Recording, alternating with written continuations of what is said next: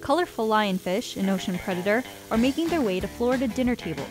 Lionfish, popular in aquariums for their neon colors, maze-like middles, and flamboyant spines, have proven to be quick breeding invaders that eat just about anything, including beloved Florida fish such as grouper and snapper. Venomous one. And then there's like 3 on this side, 3 on this side, and then these anal guys right here can also get you.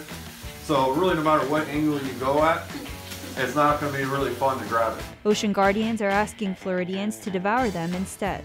Whole Foods is selling them, fishmongers are offering them whole or filleted, and restaurants are serving them grilled, sautéed, with soy sauce or squeezed lemon on top of rice or chopped up in tapas. We're calling it eat 'em to beat 'em, but really it's more like eat 'em to slow them down, because it's going so quickly and it's gotten so out of control. It's going to be hard to completely eliminate them, but to definitely get things more manageable.